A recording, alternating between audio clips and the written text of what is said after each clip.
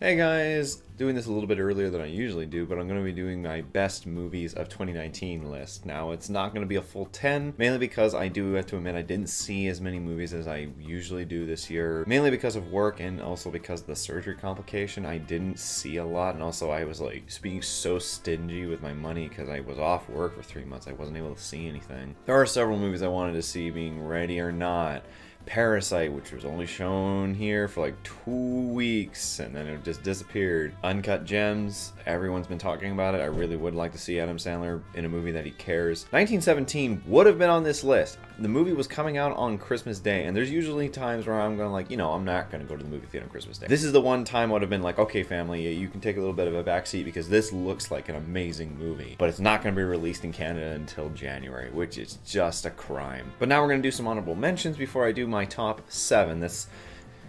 I work with a stupid number, so I might as well do it. First up is Toy Story 4. This movie didn't need to happen. This movie did not need to happen at all, but it did. And it's probably the best, most unnecessary sequel of all time. Alita Battle Angel. I thought it was kind of when I first saw it. Then I saw it a second time. I was like, wow, this is actually really enjoyable, aside from all the really horrible stuff. It's actually got a really good story, just condensed down, but it still works. It's still an enjoyable, very, very enjoyable action movie. However, when it came out in 4K, it was one of the few movies I bought on 4K this year. They didn't do any of the IMAX conversion, just regular Blu-ray. It wasn't the extended box. That nipped me quite a bit. I've gone back and forth on this movie so much that I'm interested to see what they do with it. Another honorable mention is actually the only movie that I gave a 7 this year. It's Avengers Endgame. I'm kind of finding it odd that I gave it a 7 because I kind of thought about it and maybe I would have given it a 6 just because of length and runtime. But it was a fantastic end to the entire Avengers saga. Maybe the final battle could have had a little bit more weight to it rather than just being a fan service sort of system. But otherwise,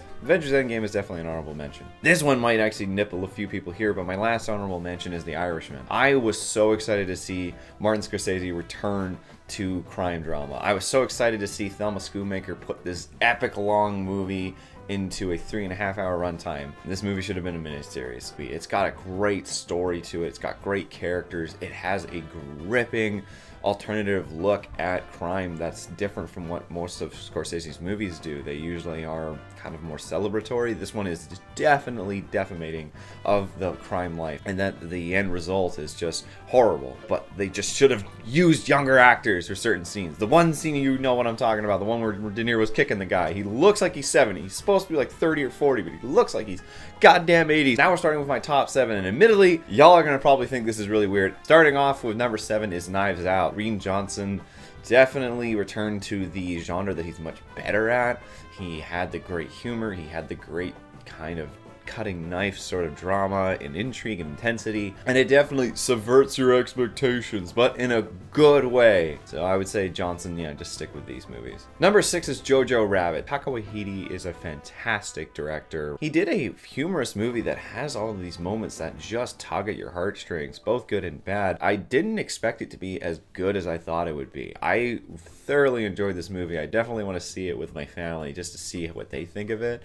It was a missed movie if you didn't see it because it was really funny. Number 5 is Marriage Story. I just saw this. It is such a heart-wrenching story. There's certain parts of the film that go back and forth so rapidly between humor, heartache, awkwardness, uncomfortable, back to humor again, back to real, and that's probably the best part of it, is that this movie is set in a realistic world that you can understand it, you can relate with it entirely with these characters. The acting by Adam Driver and Scarlett Johansson is superb. I felt for these characters, and I still am thinking about the movie now. I would definitely say that Marriage Story took me by surprise. Number 4 is Ford versus Ferrari. I enjoyed this movie so much. This movie did remind me a lot of Rush. The character drama, relationship between Matt Damon and Christian Bale was expertly portrayed. The challenges that these two went through just to try and build a perfect race car to try and win was absolutely incredible. A lot of the events in that movie are true. There's a few that are kind of taken and tweaked a little bit, but the way that James Mangold portrays the story as the director of this film proves that this guy is so damn good, and he's still wiping off the dust of how great Logan was, and he brings that into this movie too. Now we're into my top 3, and actually I guess I should just mention this now. This is definitely my favorite mug that I found. I got this in Mexico when I went and shot my friend's wedding. Skull Guy. Woo! Now for my number 3 is Joker. This is such a well put together character movie. Really just a horrible life. Like, instead of It's a Wonderful Life, it's a horrible life. So well done. It's so depressingly well done. Joaquin Phoenix absolutely kills it. His portrayal of the idea that humor is not the very essence of joy that humans relate it to, but the actual living nightmare that he constantly lives in, was such a uncomfortable yet captivating performance to view. This movie is so much better than it should have been, considering the absolute chaos apparently that was on set all the time. This isn't a superhero movie, this is just a character portrayal. The character just so happens to be from superhero comics. Number 2 on my list is The Lighthouse. The Lighthouse is a movie that I have not stopped thinking about since I saw it. It keeps on tugging at the back of my mind of, what did I watch? Why do I still want to watch it again, and why do I want to like figure out everything that's a part of this movie? From its black and white scale to its letterbox sort of homage to the old silent movies, the random but amazing hark monologue that William Dafoe just kind of drops in the middle of the movie constantly had my eyebrows raised through the roof, but in a good way. Unlike Ari Aster's movies, I think these two really did a great job together, even though they were apparently plastered the whole time. I definitely gonna rewatch it with subtitles. I enjoyed the entire experience so much, from its filmmaking perspective to its characters to just how completely fucked up that whole story is. And that is why Lighthouse is number 2. My number 1 movie for the year is Dr. Sleep. Yeah, I know, it's weird. Mike Flanagan has always proved to me that he's a fantastic director with both children, horror, and characters. But this movie,